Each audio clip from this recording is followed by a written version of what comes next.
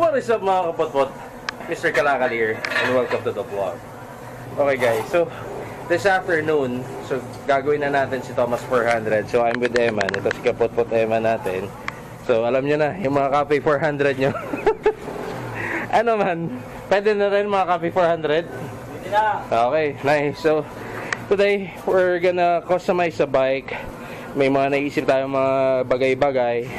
So, mamaya share ko sa iyo. Meanwhile, samahan nyo kami sa aming activity as we customize the bike for the phase 1 look of Tomas 400. Okay? So, here we go. In 3, 2, 1...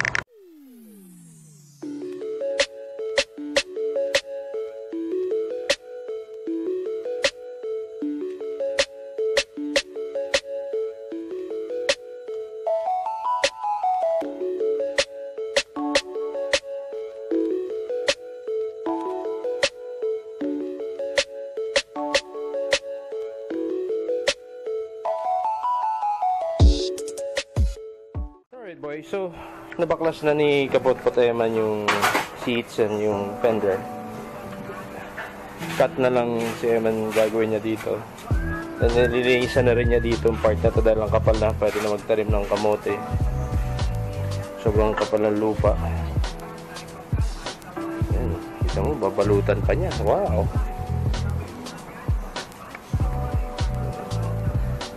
Pwede maselan dito. Alam ni Eman kung gaano kaselan yung mga customer eh. Ayan, mabalutan pa niya. Pero ito, yun nga, sabi ko dun sa previous vlog ko, papabutin lang namin tong dulo ng U-bend or itong frame dun sa upuan para walang excess na ganyang kalaki.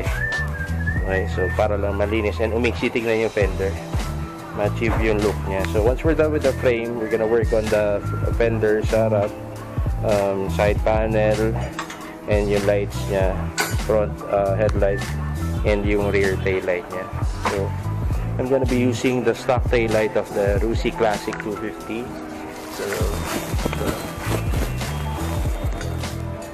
So guys, para mas tignan, wala lang, malinis, walang mga dangling wires. Sayang hindi ko na nag-video kanina yung mga wires. Kung makikita nyo, balbunog, pansit kanton yung wires. Taklob muna kami. Yung trabaho na. Okay, so guys, balikan namin kayo.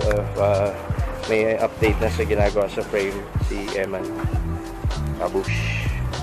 Alright, sukat and tabas time.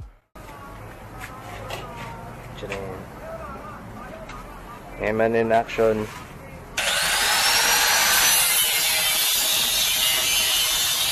So minor modifications lang naman mga kapotpot. Gusto ko lang sa malinis tignan. Sakto yung U-bend or yung frame doon sa seats. Ayoko na may excess. Para to have that sleeker look. Or yun nga, mas aggressive siya tignan.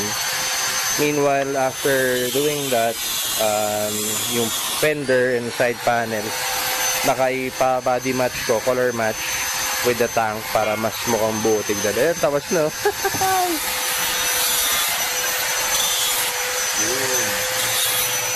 Tabas na si Tomas. Tinuli na rin. Tinuli na ni Eman. So guys, if you have a Ka 400 and you wanna have it customized ng simplihan mo nga lang, ika nga, feel free to drop by dito kay Eman. Alright, though schedule lang ha, wag tayo nagra-rush. Babush. Okay, so Eman just did he just made a new U-bend na frame out of this one dahil according to him masyadong manipis yung sa stock ng Ka 400. So sabi ko sa inyo mga kapotpot pasok sa standards yung pagiging maselan. Itong gawa na itong mama ito.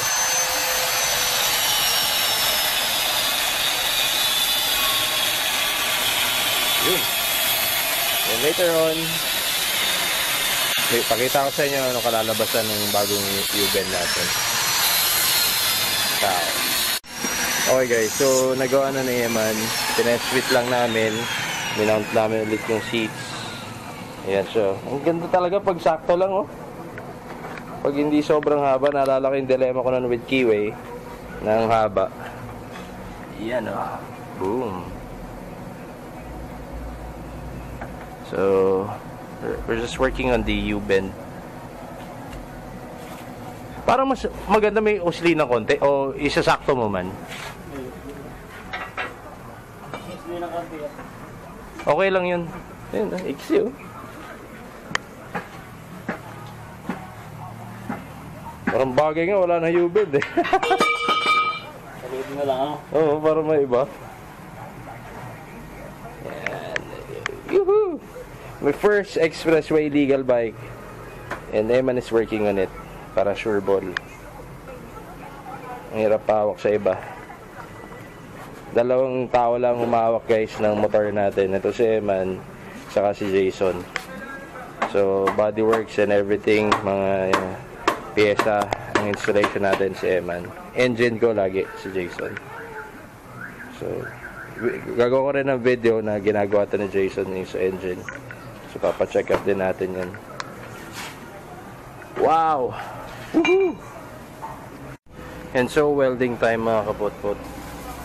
So we made sure na may palaman sa loob para if in case na may backride tayo, hindi bibigay yung frame niya, yung U-bend niya. Okay, so safe na custom yung ginawa natin. Yan, so ang kataba ng U-bend niya. Naka-focus na si Eman sa welding niya at gusto niya malinis yung welding. Then galaw na kami sa ibang panels. Okay, so balikan ko kayo mamaya once we're done with the welding job. Ciao. Okay boys, so mounted na. So patuyo na lang kami ng masilya dahil burukol-burukol yung itsura niya. May masilya kami dito sa may welding spot. And ito ginawan din ni Eman ng bracket for the fender. So originally ito lang kasi, pero ngayon ito na. Ganda. Ganda. Nice one Eman. So nag-adjust lang si Eman sa seats dahil umuuntog to. So everything's gonna be all good. Whee! Boom.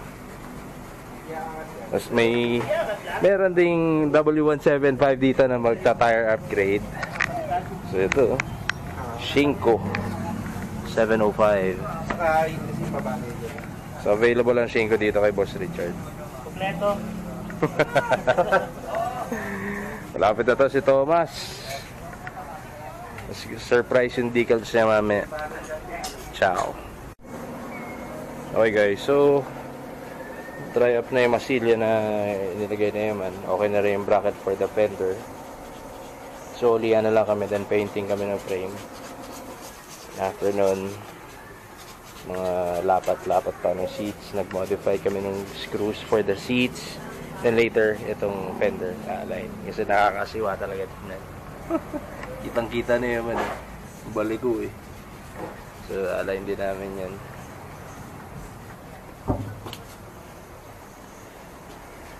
So liya, then pintura, patuyo, then balik trabaho. For the signal light guys, wala akong nahanap na stock na classic 250. Kaya pansamantala ito muna. Ayan, ito muna gagamitin namin. Yung bullet type ay grilled type para terno na lang din sa harap. Hindi chop suey tignan.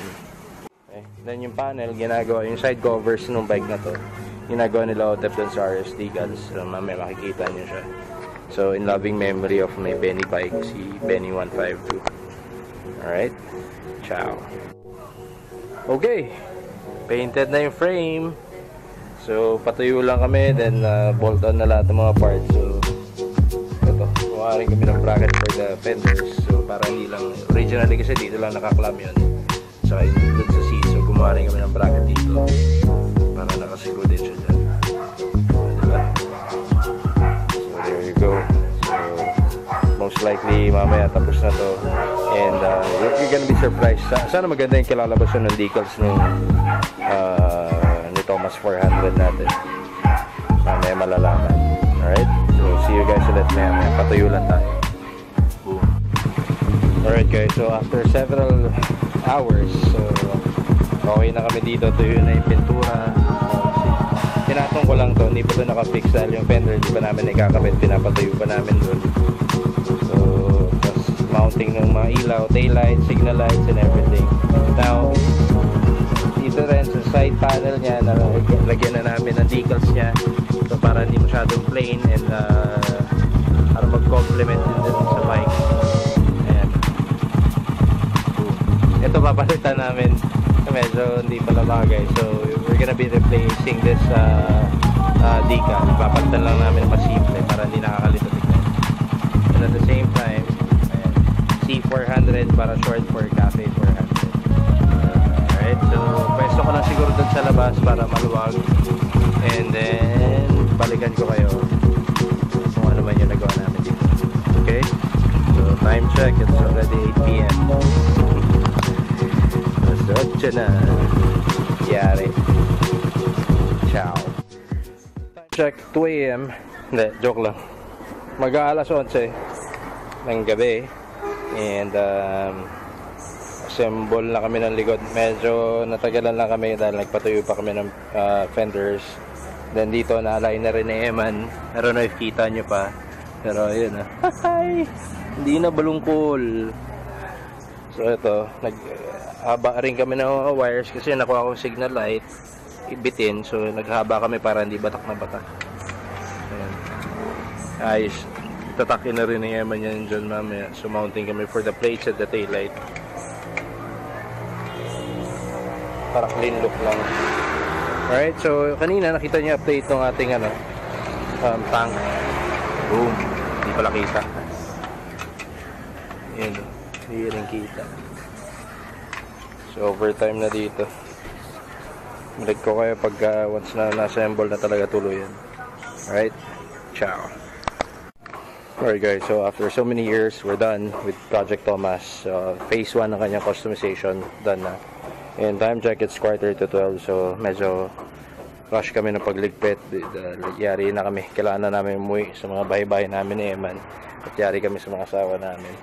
Okay, so doon na tayo gagawa ng outro or ng quick walk around of the bike of what happened. And I'll see you there. Okay, biyahe muna tayo. Babush! Whee! Alright guys, so doon na tayo ulit. So, yan na si Tomas. Si Tomas 400 na nasa background natin. And as you can see, minor works lang naman ginawa natin pero inabot tayo na siyam-siyam. That's because of marami pa akong mga pinasuyo na dapat gawin dito sa bike na to. So just a quick recap of what we did. Una, yung fender, we had it aligned. Naputikan lang kagad, sorry. Ayan. So we had the fender aligned. So hindi na malaki yung bikwang niya. So, konting ano na lang to. Lapat-lapat. Then, what else? Kinabit ko na rin yung LED niya. So, ito na siya ngayon. Boom. Alright. So, hindi naman siya nakakasilaw dahil nakatutok siya sa baba. Then, what else? Ito, yung tank niya. Nilagyan ko lang ng detalye. Konting sticker lang na ganyan. Yung colorway ni Benny nun. So, in memory of Benny. Red, orange, yellow. RM, what's RM? Red Motors. So dito naman sa side panel, yung pa rin si colorway ni Benny. Then C400 for short for Cafe 400. Okay. Then ano pa? Ito, yung fender. Nag-adjust tayo ng fender. So umatras siya dahil naggawa rin tayo ng U-bed na panibago yung frame niya. Kinat natin, then pinalitan ng bagong frame dahil originally ganyan kalayo yung frame, dulo ng frame. Ito yung seat. So, para lang magkaroon siya ng ganyang contrast. Ayan. Boom. Okay. And we installed a signal light. Ito yung grill bullet na signal light. And tail light ng Rusi Classic 250. Ayan. Ganyan siya. Same dito. Kibasyo natin. Okay. So, no, kung bakit yan ang kinabit ko, ito, pakita ko sa inyo. Boom. Ganyan siya kalinaw, guys. So, kasama na rin yung LED niya. Ganyan siya kalinaw. Kaya ano ka, tignan nyo kung gaano kalakas, ha. So, kitang-kita yung mga LED strip kasi hindi masyadong kita, eh. Masyadong kita yung LED strip, so